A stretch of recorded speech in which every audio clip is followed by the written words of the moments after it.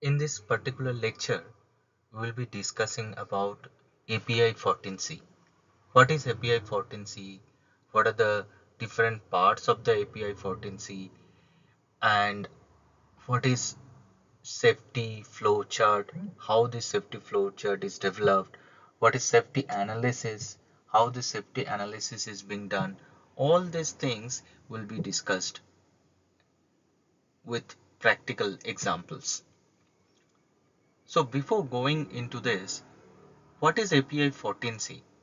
If you see the heading of the API 14C, it writes recommended practice for analysis, design, installation and testing of basic surface safety system for offshore production platform. So basically API 14C is uh, is related to offshore production platforms. But this is a very good standard, and this standard can be used for other onshore facilities also. So there are lots of standards in the API 14 series, right? So there is API 14E, 14F, 14G, 14J. So what are those?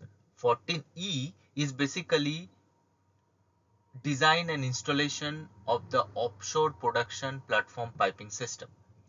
14F is a design, installation and maintenance of electrical systems for fixed and floating offshore petroleum facilities. And Class 1 Div 1 and 2 location. 14G is recommended practice for fire prevention and control on a fixed open type offshore production platform. 14J, on the other hand, the recommended practice for design and hazard analysis of offshore production platforms. So all these 14 related series are related to offshore production platform. Now there is another standard which is related to this, which is known as 17V. This talks about recommended practice of analysis, design, installation and testing of safety system for subsea application. So if you see the 17V and 14F, they both talk about analysis, design, installation and testing, right? But 14F talks about offshore production platform and 17V talks about safety system for subsea applications. This particular slide depicts much more clearly what is the difference between this 14C and the 17V. 14C is mainly applicable for the offshore platforms. As you can see, uh, it it talks about this SDB, BSDB, and all these facilities which is floating over the sea, right? And these lines are coming down to the production manifold, injection manifold, going through injection tree, and further to the reservoir. And again, the production line goes from production manifold to production tree and going back to the reservoir, right? So if you see uh, this bottom portion, this is mainly related to the subsea, and design, installation, analysis and testing of the safety related system is covered in the 17V. And the 14C basically talks about design, installation and testing of both process safety and non-marine emergency support systems on an offshore production platform. Okay, now let's look into the different parts of the API 14C. If you see, API 14C mainly talks about three different things. One is safety device symbol and their identification. Second is safety analysis and system design. And third is protection concept and safety analysis. In the safety device symbol and identification, it talks about the different symbol that is used and also talks about functional device identification. In the safety analysis section, it talks about safety flow chart and safety system operation. Under protection concept and safety analysis, it talks about the protection concept and safety analysis. These two things. Okay. Now we will be discussing in these three things in more detail. So first is safety device symbol. What does it mean? It talks about the different symbols that are used in the for the offshore production platform. So why this is required? Because different vendors or different manufacturer may use different kind of symbol. So that may create confusion. So this standard provides you a guideline how the symbols look like, so that not going into the legend, people can understand what is the symbol means. If you see the first one, if you see, this is like it is talks about the flow safety valve or check valve. Then second one is burner flame detector, BSL, right? Then there is a high flow sensor which will be detected by a circle, and within that it will be written as FSH. So maybe this image is little bit blurry, so this talks about like this. So this will be a circle, and within the circle it will be written F, S and H. Okay. So similarly for level there is LSH, for level low it is LSL, for pressure safety high it is PSH, pressure safety low it is PSL, for pressure safety valve it will be given by PSV. So all these different symbols are there. So if you want to know more about the symbol, please write in the comment box. I will make another video on the symbol. Otherwise, you can just refer to the standards and see what are the different symbol, and see whether your project documents talks about this standard and using of these particular symbols. Okay. Next, we will go into the safety analysis and safety design. Why this is important? Because through safety analysis, we identify the undesirable event that can pose safety and environmental threat. And at the same time, what we will do, we first identify what are our threats, identify what are the undesirable event that can cause the threat, and then we make reliable protective measure to prevent such events or minimize their effects. Okay, now in a moment we will see how this safety analysis is being done. So safety analysis is being done through safety flow chart. The safety flow chart actually depicts the way in which an undesirable event could result in personal injury, environmental impact, or facility damage. It also shows where the safety devices and procedure should be used to stop propagation of undesirable events. So in a moment we will be seeing the safety flow chart, and these two paras will be clear to you. So this is an example of a safety flow chart.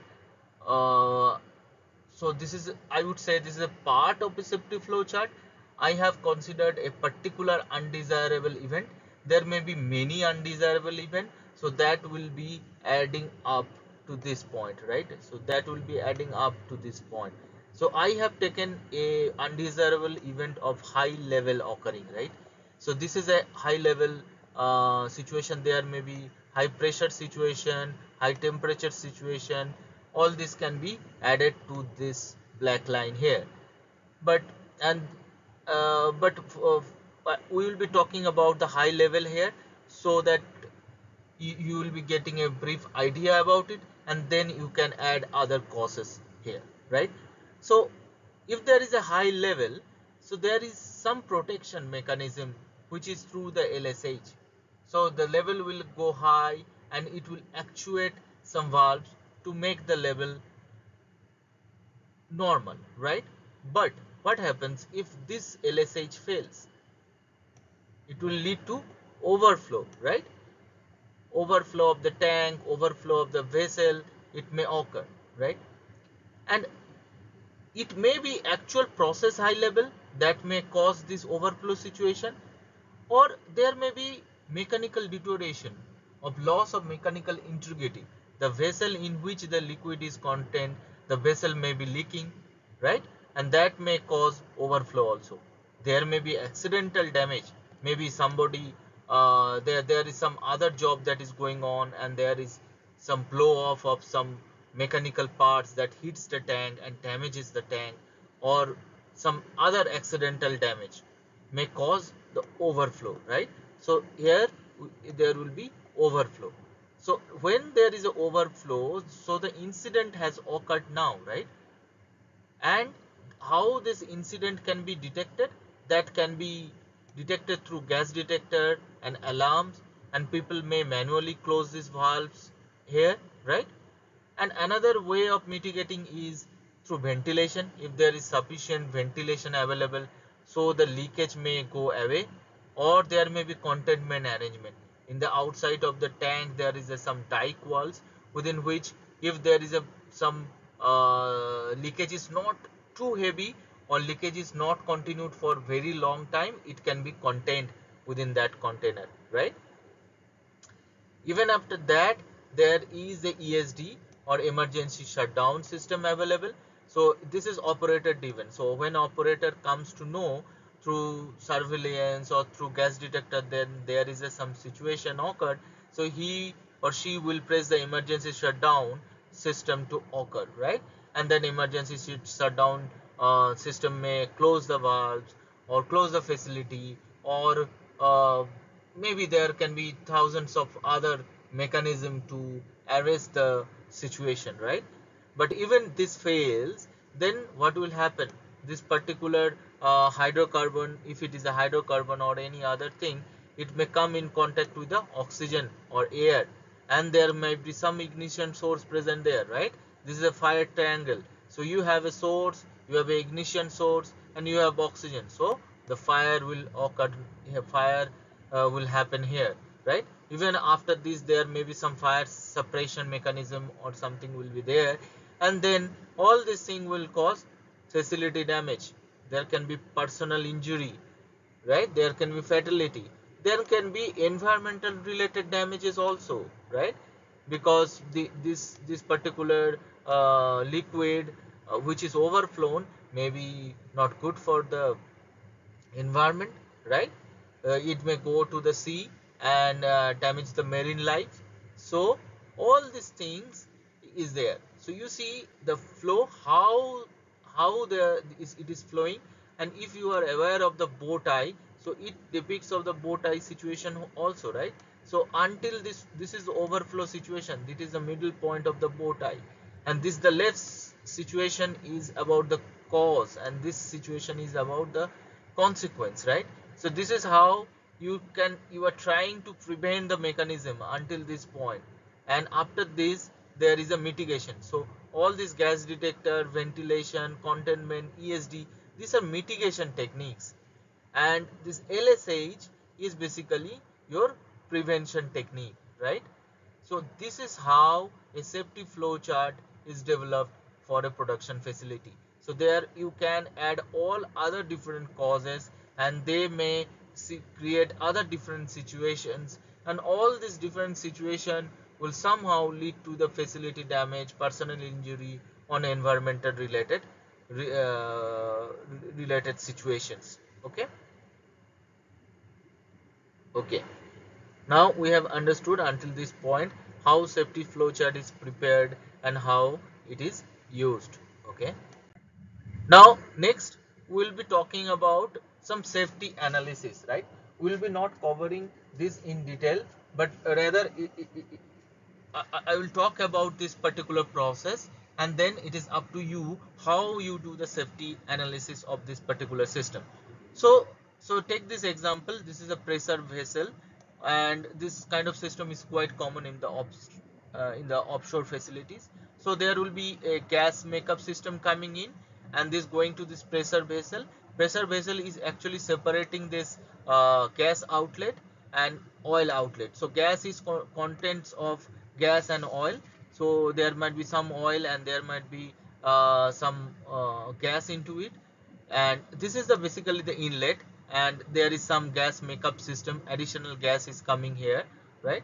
And the gas is going from the top and oil is heavy, it is coming out from the bottom. Now you see all the symbols we referred to, right, at the beginning of the lecture, so they are coming into picture here. So you see this is pressure high, right, this is level high, this is level low, right? And this is your check valve, right? This is your check valve, this is one also the check valve, and this is your outlet valve, or this is can be your control valve, right? So basically the inlet is coming here in the pressure vessel, and it getting separated into two part. One is gas outlet and one another is oil outlet, right? And level you are measuring through the level switch, and the pressure you are measuring through pressure switch, and there are safety associated with the pressure and associated with the level, right? Okay, now what are the how we will do safety analysis to this thing? So we will be talking about different undesirable event, we'll be identifying the causes of it, and then we will be detectable abnormal condition, how we will detect this. So for example, what comes in your mind first? So first is, suppose undesirable event can be high pressure, right? The pressure can be high, right? So, and what are the causes? Maybe from the inlet side, whatever there is some disturbance in the inlet side, and that caused the pressure to become high inside it. Or maybe in the outlet line, the outlet line got choked, right? So there is no gas is not going out. Actually it is supposed to go out, but it is not going out. So that will, inlet is there, inlet is constantly pumping into the pressure vessel, but there is no outlet. So then the pressure vessel will be pressurized, right? And how you will detect the situation? Through this pressure switch. Pressures will generate an alarm, and through that you will understand this is a abnormal situation. So this pressure is one, then there will be, so this is a over pressure situation. There may be under pressure situation, similarly there may be a high level situation, there may be low level situation. So I want you to think upon this and fill this chart, and until my next lecture, well, I will be talking about all the different undesirable events, what are their causes, and how to detect the abnormal condition.